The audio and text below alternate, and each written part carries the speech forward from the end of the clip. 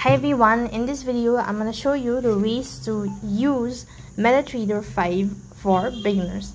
So in order to use Metatrader 5 for beginners, first thing you need to start off by installing an application. So go to your Play Store and on the search box type in Metatrader and install the application.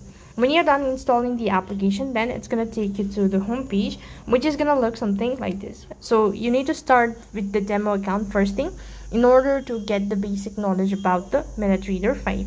So what you can do is when you're logged in or when you've actually created a demo account, then it's going to show you the same or exact interface as you've already created your account.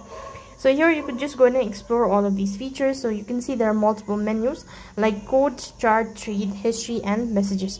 If you go to the trading section, then you'll be able to see your trading history or you'll be able to see the trading list. Likewise, I don't have any sort of deposited amount or any sort of asset, so I'm unable to proceed to the next step.